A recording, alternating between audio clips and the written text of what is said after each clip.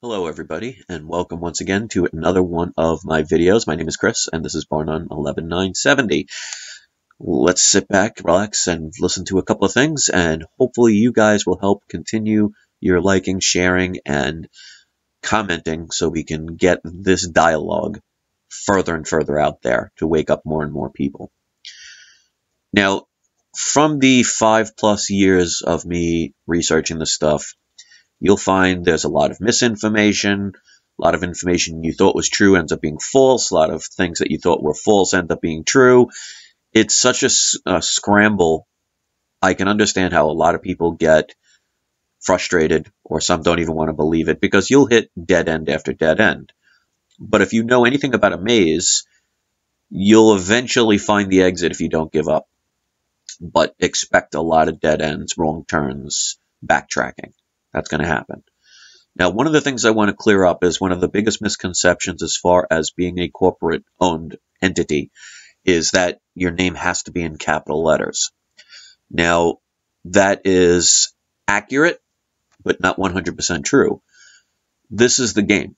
The game is, if you have marked a box that says, "Are you a U.S. citizen?" you automatically have your name registered. Now, if you know anything about your parents, they're going to have your birth certificate. They're going to mark that box. So right off the bat, before you even have the ability to even know who you are, what you are, you've already been labeled as a corporation. So our parents, unfortunately, because they were not given full disclosure of what they were signing, because basically, if they were about to, they went to a hospital, they just had the baby, and the doctor comes up to you and says, "Okay, here's a form we want you to sign. And if you sign it, what's going to happen is you're going to give us permission to make a corporate account of your child. We'll extract their DNA, which proves who they are, so we could borrow money against them for the rest of their lives, which basically leaves them, in poverty, in debt, and basically they become a corporation and be pronounced legally dead. Sign here." How many parents do you think would have signed that? So with all contracts, it does boil down to full disclosure. Now, the way they get away with it is because no one contests it, because how do you contest something you don't know about? So whether your name is in all capital letters, partial capital letters, if you have any form of government ID, whether it be a birth certificate or a driver's license, or you even registered to vote, you are part of the District of Columbia, the corporation known as the United States. Now, different laws have changed, so people can say things like, "Oh, the certain act of 1871, was changed," and that can be true. But make no mistake, there are still laws up to this day, like I showed in the video I made the other day, the U.S. Code that proves that Washington, D.C. is a corporation. So if you are part of that corporation, known as a citizen, because you don't understand the legal lingo, ignorance of the law is no excuse. So what we need to do is, see, a lot of this stuff is meant to be scary and strange, and that's the way to keep people away. But what I'm trying to do is keep it very simple, so the average person on the street could sit here and say, "All right, this makes sense. Let me verify it. Let me check into it." So after 1933, when our country could not pay back all the loans that it had, and it doesn't matter between 1871 and 1933 what laws could have changed, because they were basically trying to cover their tracks. Ultimately, the country went bankrupt. Now, as you could see to this day, we don't have a lot of things that we can use as collateral. But as you notice, in 1933, that's the year they took the gold from the people. Now, isn't that just a coincidence that they needed to pay back all their debts? They didn't have anything really that they can give except for gold, which does have monetary value, despite what some haters or people that don't understand it have. And if you ever notice, ever since, you go back to like the 1940s, I believe, or at least the 50s, the Fort Knox hasn't been audited, even though there is a law that states they're supposed to be audited every year. Well, our money is supposedly backed by gold, at least that's what they tell you, that Fort Knox is filled with gold.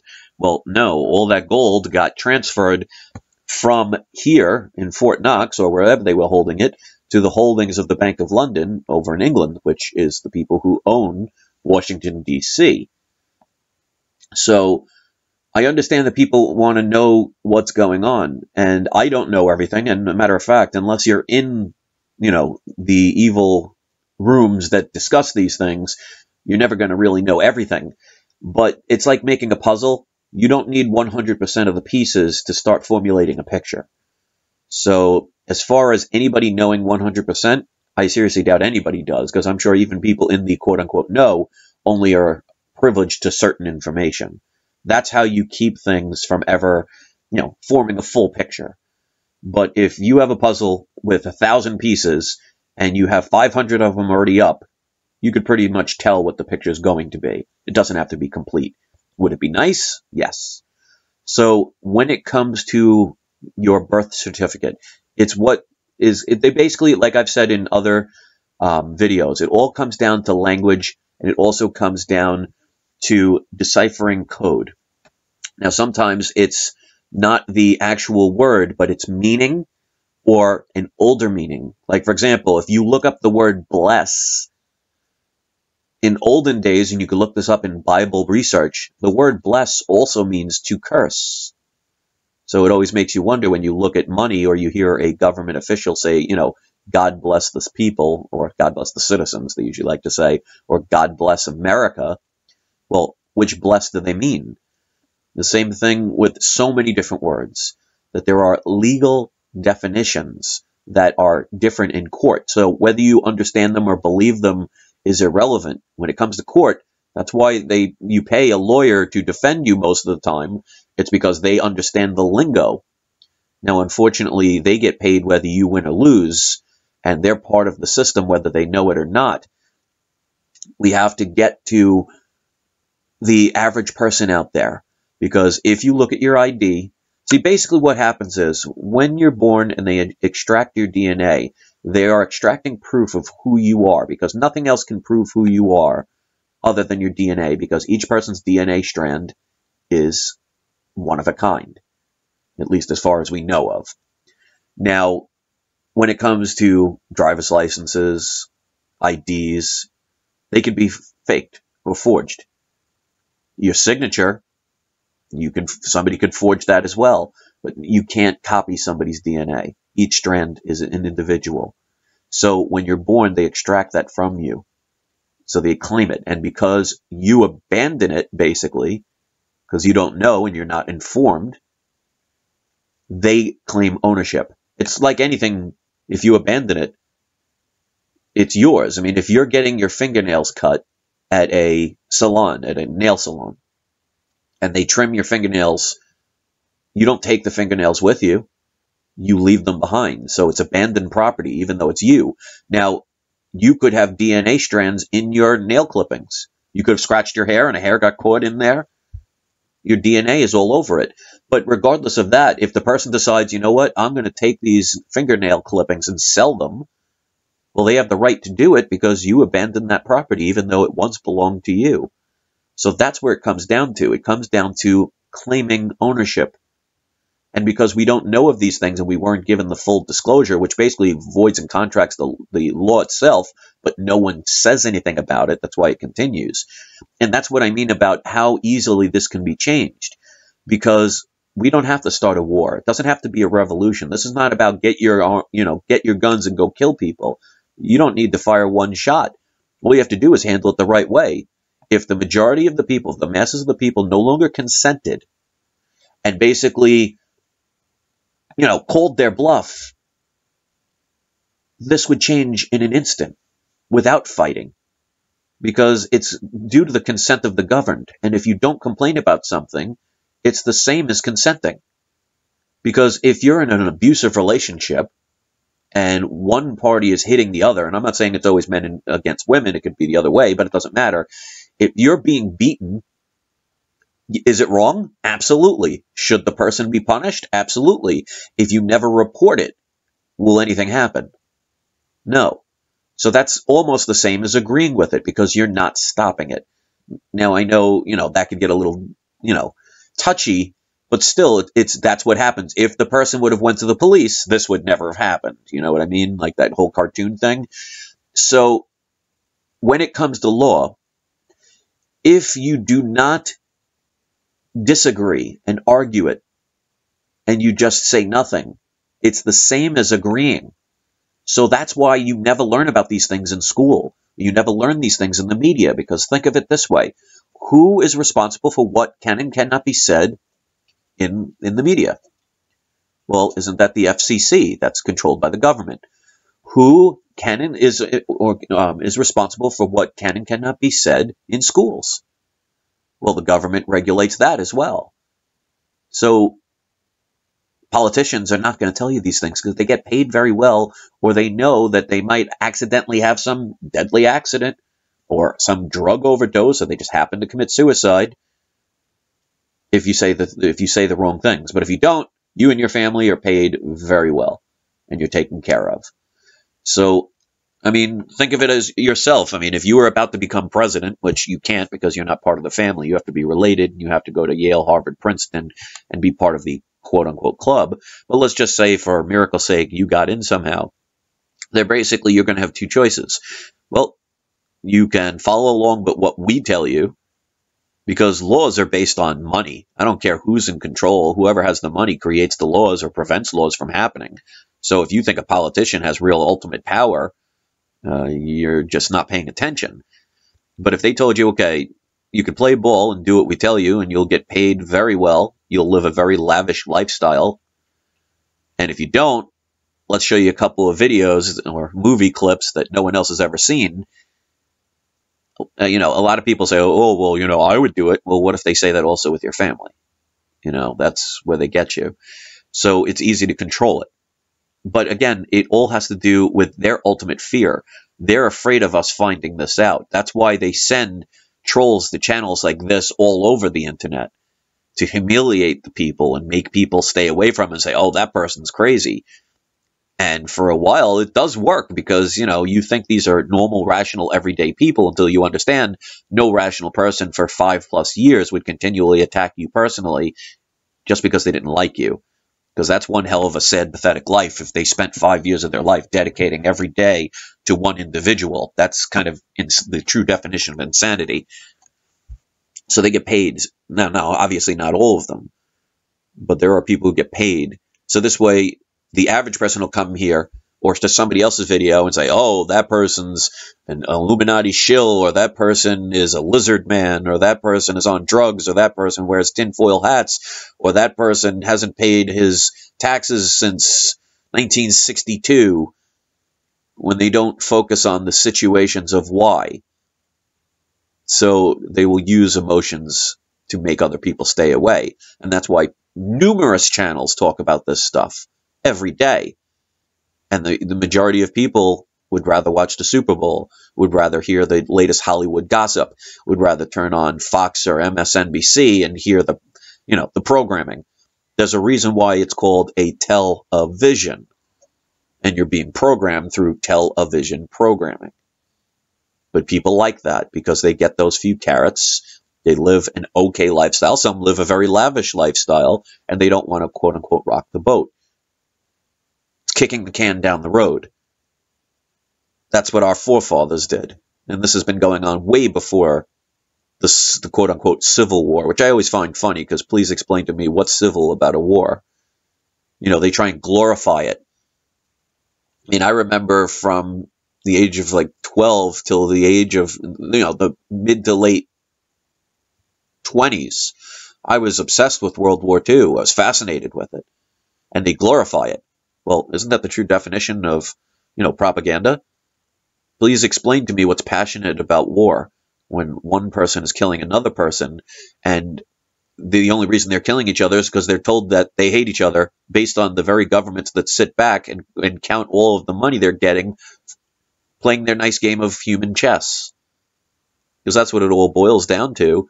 You have governments that are attacking other governments by using its people, its citizens, as pawns, and they profit off of it.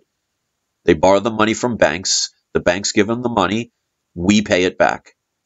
It's the biggest scam in the world, and we applaud these people. Every time there's a new governor, a new mayor, a new president, new king, new queen, depending on where you live, we applaud them.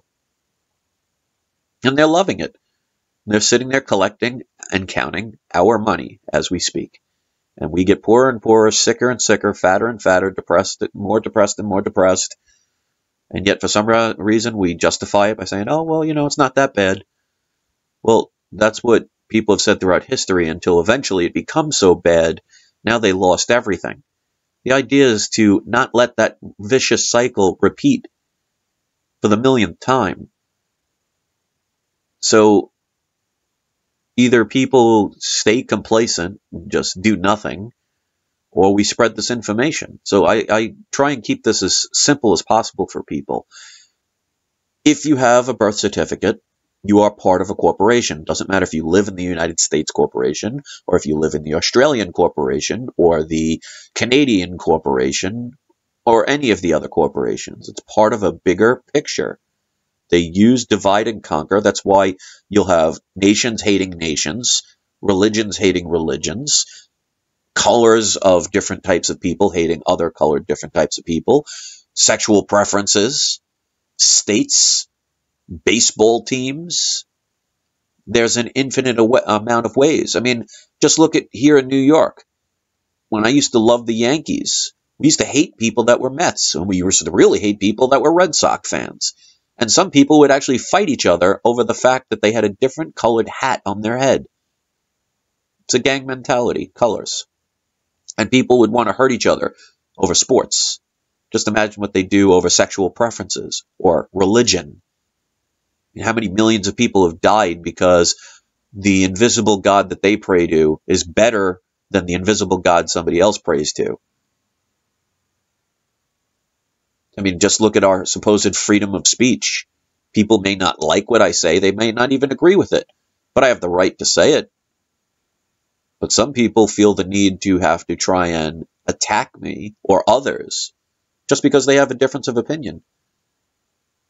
And you could get 90% of the things right. You get 10% wrong. They'll always focus on the 10% wrong. Well, I would love to point out any person that's 100% right 100% of the time. I'd sure love to meet that person because that would be the true leader. So this is what it boils down to. You are all part of the system until we all decide we no longer want to be in the system. You want to learn the easiest way what this is all about? Go watch Disney's Ants and change the grasshoppers to the government and the ants to the people. And I've shown examples of that in previous videos, so check that out. So I'm going to leave it from here. I would love to hear what you have to say. I really hope that you guys will create a dialogue amongst yourselves, talk with each other. Share this with people who you want to wake up. It doesn't have to be about lizard men. It doesn't have to be about satanic cults. A lot of that stuff is to get you off track, to scare you. And remember, in an infinite universe, there are infinite possibilities. Your truth creates your truth. Your belief system will create your own truth. So whatever you believe could ultimately be true, even if it's different from somebody else's truth. So if you're going to create and have the ability to create your own truth, you might as well make it something that doesn't scare the living daylights out of you. So show this with a friend. Get the dialogue going. Talk to people rationally, because the more we use emotion in our conversation, and trust me, it took me years to learn this, the more we put our emotion into things, the more defensive people get. If we talk rational, just straight to the point, for newer people, at least you can get them through the door. And that's why I try and keep these as simple as possible, because I've learned, especially in the beginning for me, with all the misinformation, with all the alternative information, with all the confusing information, the more complicated they made it, the harder it was for me to understand, and the more I didn't want to care. Because how are you going to, if you drop a physics book on the ground of a high school dropout, how are they going to have an incentive? They open that book, they're going to have no idea what's going on. Just imagine taking that book and giving it to a kindergartner who barely could speak English. You have to take things a step at a time. If you were to tell a kindergartner, okay, here, learn quantum mechanics, here's the book, they're going to look at that stuff, think it's just gibberish, and say, you know what, I can't learn this, and they give up. That's the same thing with the truth, the quote-unquote truth, the illusion of truth, or the perception of truth. if you just drop a whole bunch of bombs on people and they have no idea what's going on, they're going to automatically dismiss it. Their intellectual brain will shut off, and their reptilian brain of fight or flight is going to come into effect. That's why people a lot of times just automatically shut down and they don't want to hear it, because it's just overwhelming for them, and their brain says, all right, I have to run away. But in this day and age, it's not monsters they're running away from or animals, it's words. So let's keep it basic. And then once they get the curiosity and they get some of the basic understanding, then they could start seeing it on a more rational level. So I think that's where I made the mistake on my longer videos back in the days, is people like you and I who are watching this and know this stuff will hear that stuff and say, oh yeah, that makes sense.